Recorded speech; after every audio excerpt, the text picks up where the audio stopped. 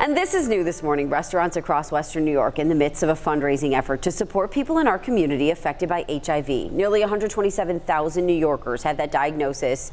Evergreen Health in Western New York is currently caring for about 1,500 HIV patients. And that's where Dining Out for Life comes in. It's a national event, but every community has a local chapter. So the money stays here and it goes to Evergreen Health. You can help by grabbing something to eat at a participating restaurant. Our 7 News reporter James Catato live for us outside of Coco, who's been working with Evergreen for years. Hi, James. Good morning to you.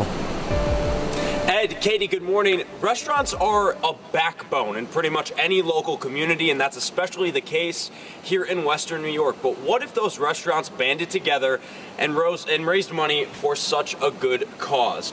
Over 50 local restaurants are participating in donating anywhere from 25 to 50% of proceeds to Evergreen Health for HIV testing, treatments, and care. I spoke with the owner of Coco Bistro, who's donating 50% of their profits from yesterday. That's an insanely high number. They've been working with Evergreen pretty much since they opened up shop.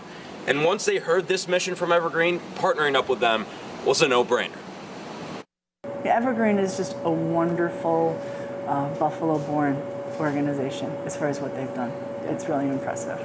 I'm hard-pressed to name another one, such a grassroots group that in 20 years has done so much. You know, the profit margin in the restaurant industry is razor thin, and so for restaurants to donate a portion of their proceeds to us really means a lot to us. We appreciate the support of the community.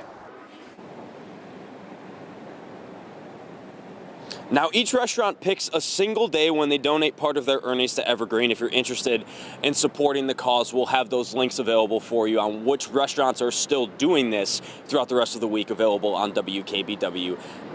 Live in downtown Buffalo, I'm James Catato, 7 News. Such a good cause, James. Thank you.